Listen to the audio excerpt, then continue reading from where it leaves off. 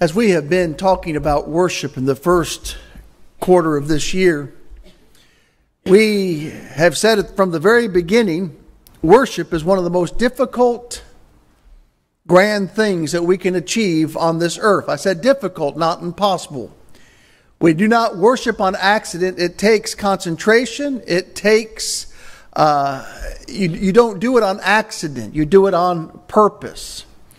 And one of the things that makes it difficult is the challenge of remembering the purpose of worship. I want you to wake up and listen to this first statement, because I don't want anybody misunderstanding what I'm saying or misquoting me from this statement here.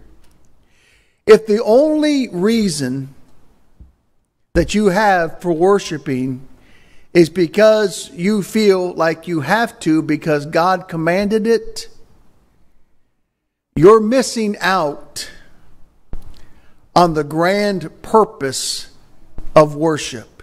Yes, we do it. It is a reason that we worship because God commanded it, but we have so many other reasons to worship God.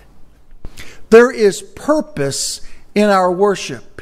If the only reason you come to worship God is because you are commanded to, then you will feel adequate by coming here, sitting here, listening every once in a while, and then leaving this place, having not been challenged, having not been changed by what took place in that worship service. But if we can remember the purpose of our worship, it will always, always, always be more fulfilling.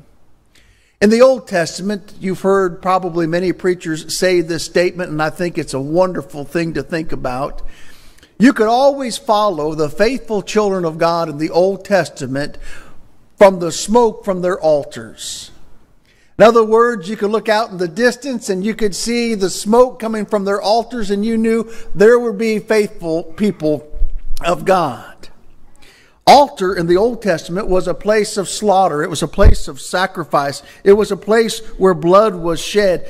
It acknowledged an approaching to God. It was an acknowledgement. It was, I'm approaching you, God, in this. It was thanksgiving. It was worship. If you think about Job, the patriarch, who on the day when tragedy struck his life, what was he doing? He was out offering a sacrifice on the altar in case one of his children had sinned. What do we find that Noah did after leaving the ark? What did he do?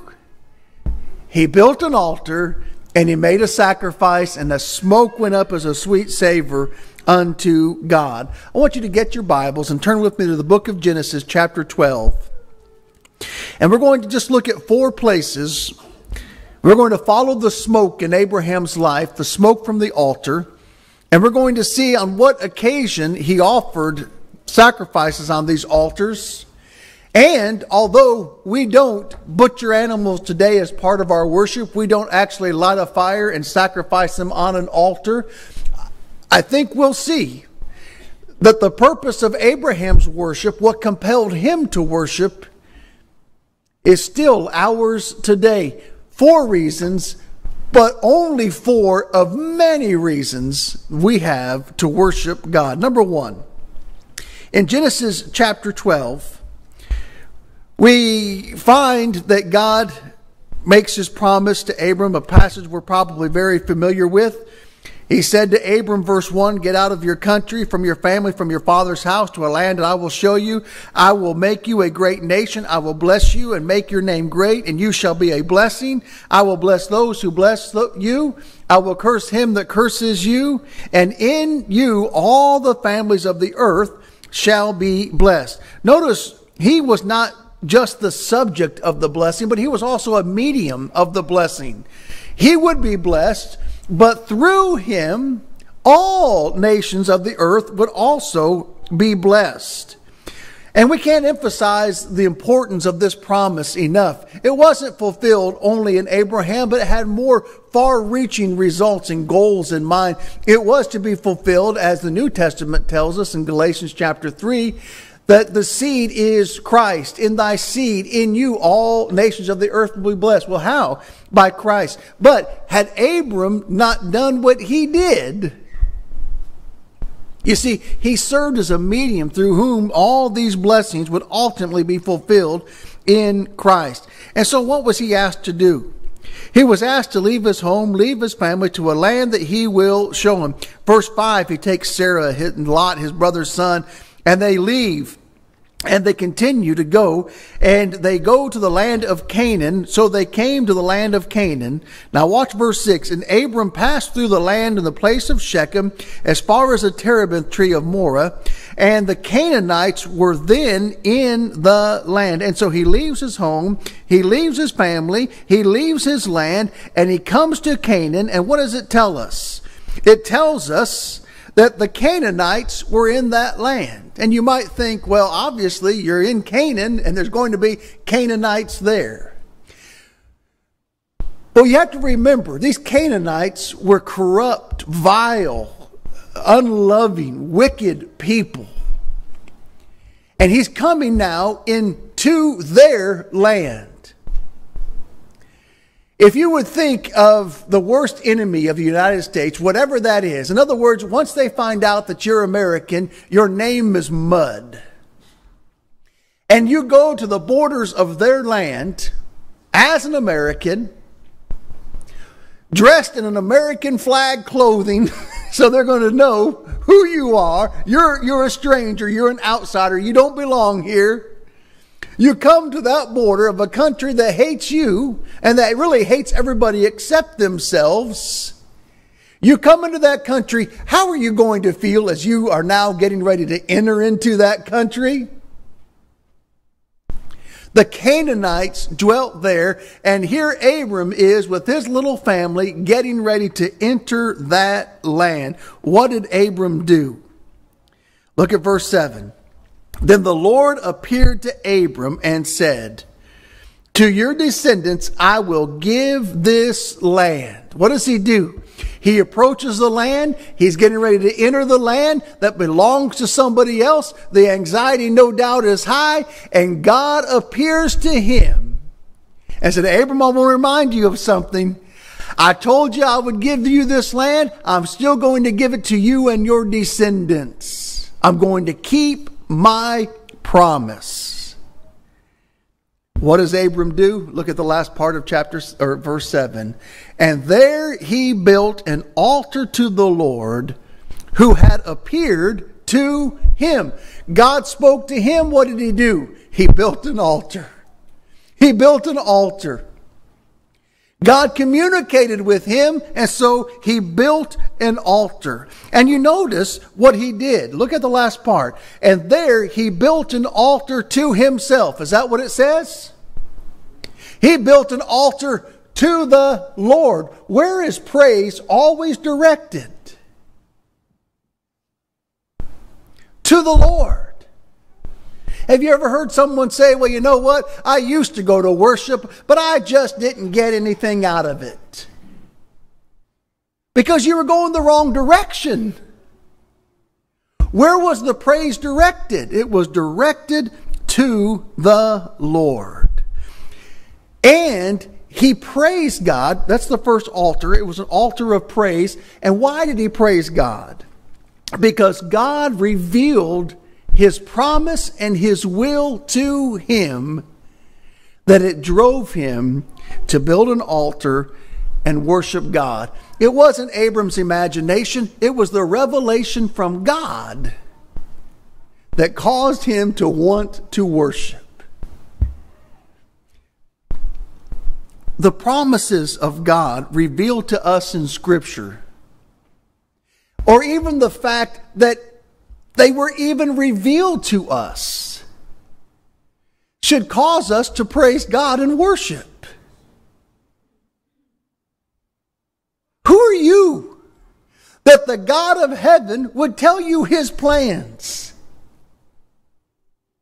Have you ever been in a situation where somebody who may not know nearly as much about a situation as you do, whatever it could be. It could be in the kitchen. It could be on the road. It could be, at your job or just whatever it is. And somebody who does not know nearly as much as you know about a certain situation begins to question you. What are you doing now? What are you doing now? What are you doing now? What are you doing now? I can just imagine how well that would go over in the kitchen if Mindy were making a great recipe. We'll just say red curry because it's awesome. And I ask her, Stan, is that the way you do it? What are you going to do next? You sure you ought to do that next? Where are you going with this step? How long do you think it would take her to say, listen, you either get out or you're not eating this tonight?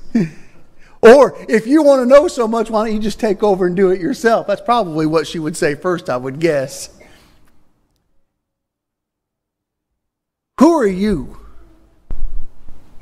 that God would even dare tell you, here's what I'm doing, here is my plan, here is the purpose, and here's what's going to happen to you if you obey my will. Here, it's all laid out for you. We don't come here and worship on a guess. We come here to worship because it's been revealed to us. If we do this, then this is what we receive. It's not based on guesswork. It's based on promises. And that ought to cause us to praise God and worship. That's a purpose, to worship God on the altar of praise. Number 2, starting now in verse 8, very next verse. God spoke to him, but now watch what happens. He, talking about Abram, he moved from there to the mountain east of Bethel. So he moves from the lowlands now to the mountain of Bethel, east of Bethel. Bethel means house of God. And he pitched his tent with Bethel on the west and Ai on the east. Ai means house of ruins. There he built an altar to the Lord and called on the name of the Lord. So what happened? Caused him to build the first altar? God talked to him. What's causing him to build the second altar? Abram now wants to talk to God.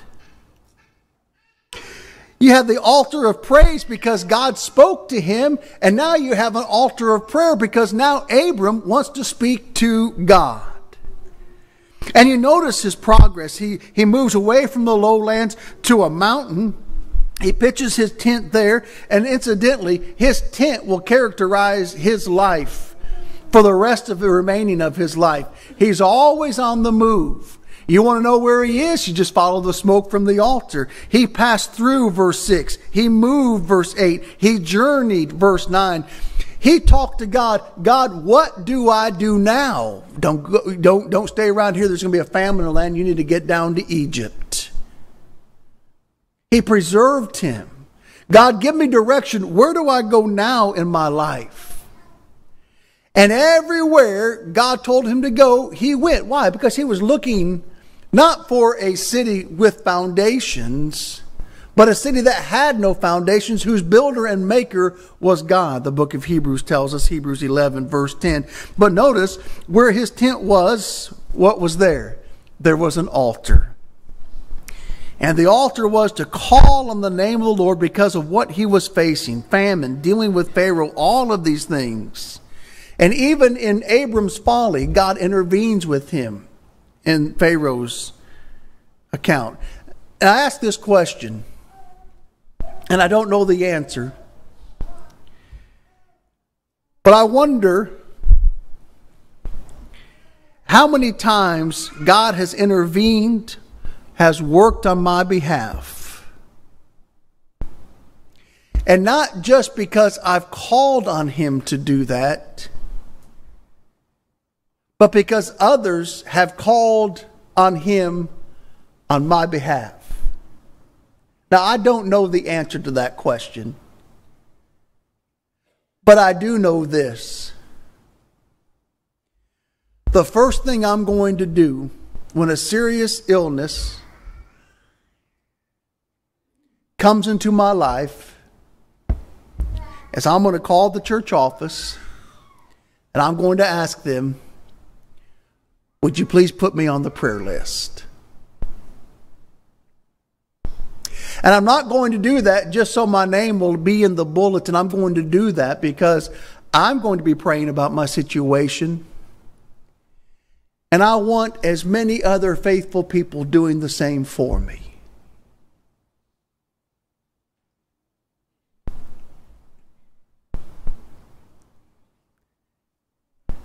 And I just wonder, through the providence of God,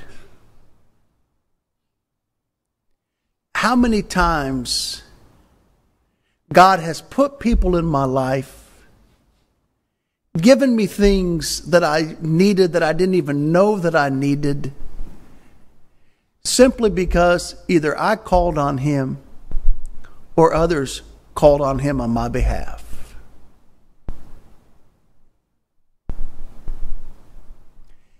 And then when I think that God would listen to anybody who would pray for me, let alone me, that ought to drive you to worship Him.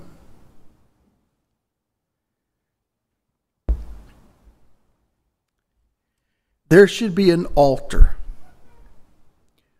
wherever my dwelling place is, because I know this is true. Jeremiah 10 verse 23. It's not in me to direct my own steps. I need help. And He gives it. Number 3, altar of praise, altar of prayer.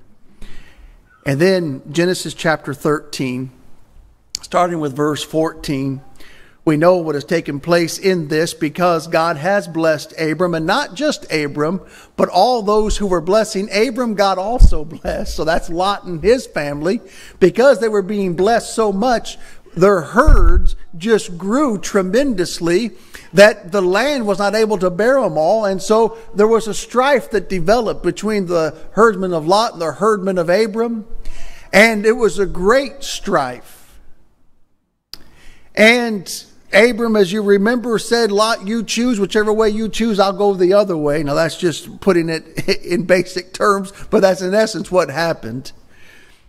And so they did that. And now read with me verse 14. And the Lord said to Abram, after Lot had separated from him, lift your eyes now and look from the place where you are, northward, southward, eastward, and westward.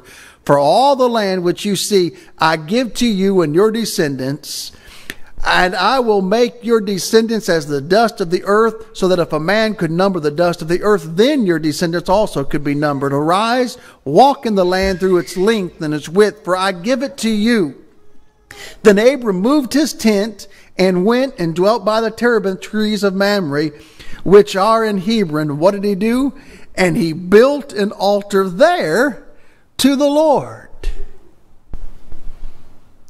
Where did he build this altar, and why did he build this altar? What occasion? There was just this great strife.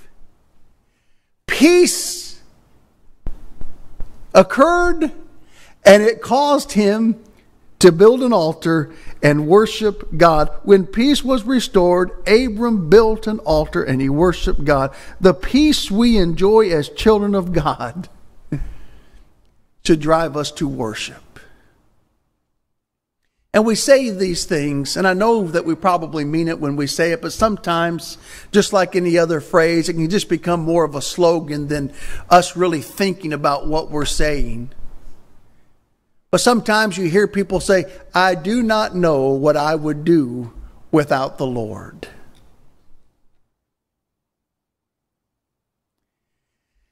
And that is so much more than just a trite slogan. I really don't know what I would do without the Lord. If we just take it as its very fundamental, basic fact, and we just look at our country alone, and we see the things that are now happening in our country, and we shouldn't be shocked. It's been happening for years. But I watch things on television. I say, how can people think this way? How can you not see through this? How can we have 29 different genders? And I look at this and I'm thinking, how can people not see? And that can be said about so many other things that are happening in this world right now. And if I was only thinking about that, you know where it would drive me? It would drive me insane. If I didn't know how it was all going to end. This country is not my home.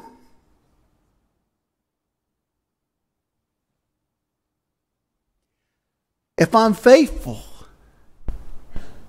heaven will be my home. And there's not a thing any president, any congressman, any senator, any enemy can do to change that. Those of you who have stood beside the grave of the person you loved the most, how would you do it if you didn't have that hope? We're going to be together again. There's only one thing that can truly, truly give us peace. And it's God. That should drive us to worship. And then last and not least, Genesis 22. We've seen his altar of praise, his altar of prayer, an altar of peace. But then we see an altar of provision. This is probably the most famous chapter when talking about Abraham, because it's just so shocking, so devastating in one way for Abraham. But in the first couple verses, you remember what happens. You remember that promised son, Isaac? God says, that one I promised, the son of promise, you take him and you offer him as a sacrifice. Abraham rises up early in the morning, takes a couple servants with him. He leaves the servants, said, y'all stay here. I and the lad will go yonder and worship.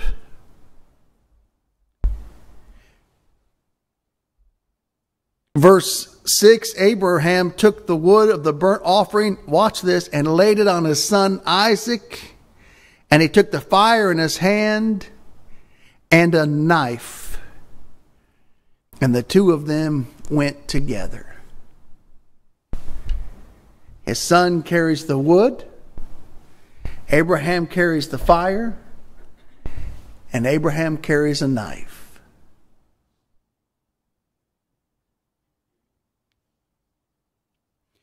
Verse 7, Isaac says, incidentally, he's old enough to carry wood, and he's old enough to figure out that something's different with this sacrifice. He says, my father, the fire, the wood, but where's the lamb for a burnt offering? Verse 8, and Abraham said, my son, God will provide for himself the lamb for a burnt offering. So the two of them went together, and they came to the place of which God had told him. And Abraham built an altar there and placed the wood in order. And he bound Isaac his son and laid him on the altar upon the wood. And Abraham stretched out his hand and took the knife to slay his son.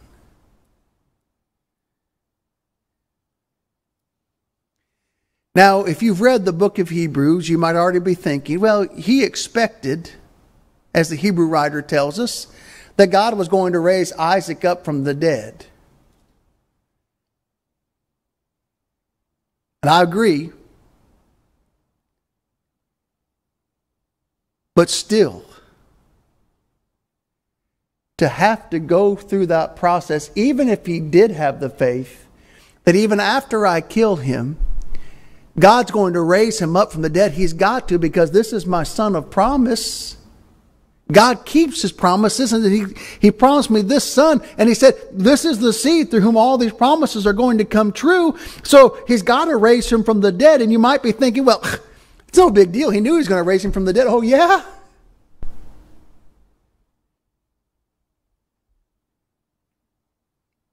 To have to go through that process, even if you believed he was going to raise him from the dead.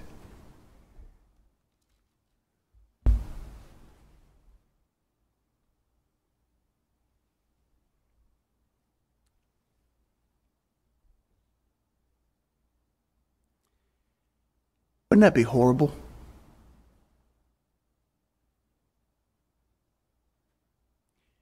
It'd be horrible for Abraham. It'd be horrible for Isaac. But then, verse 11, the angel of the Lord called to him from heaven and said, Abraham, Abraham. So he said, here I am. And he said, do not lay your hand on the lad or do anything to him, for now I know that you fear God, since you have not withheld your son, your only son, from me. Then Abraham lifted his eyes and looked, and there behind him was a ram caught in a thicket, but by its horns. So Abraham went, took the ram, and offered it up for a burnt offering instead of his son. There's that altar. God provided a lamb in Isaac's place. And so he takes that lamb, he sacrifices it on the altar. And I want to ask you this question. Do you think that day that Abraham had ever been more thankful for a goat in all of his life? I've seen a lot of goats. Some look better than others, but you know what? I've never said, man, I would sure love to have that goat.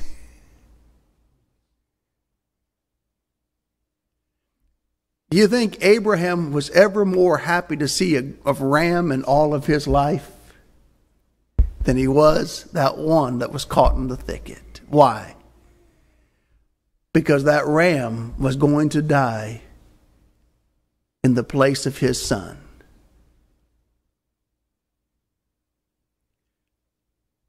I would suggest to you that as Abraham killed that ram, dressed that ram, prepared that ram, put it on the altar, and sacrificed it, he had never been more grateful for a ram than he was on that day.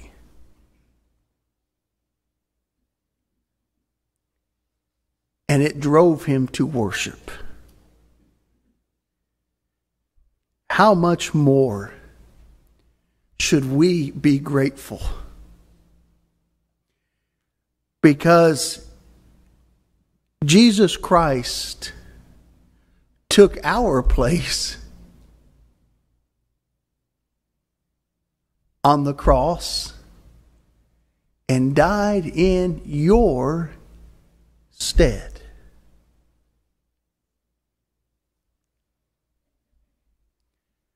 Shall we not praise him for that?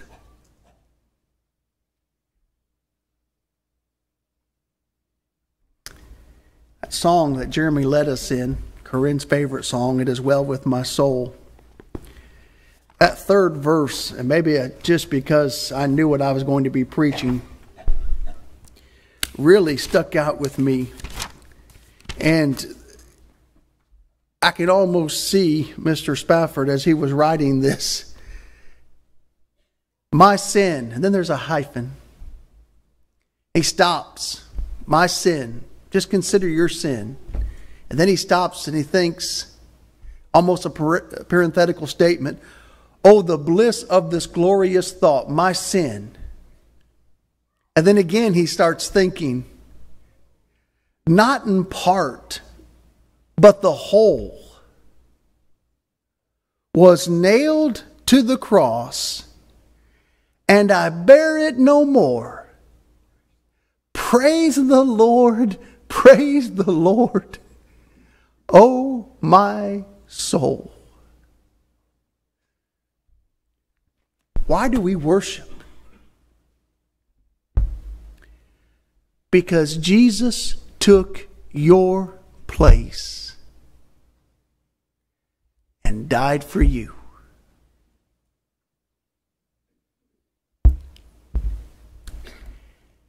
Oh, I don't get anything out of worship. Then you've forgotten why you worship. Praise God because He's spoken to us.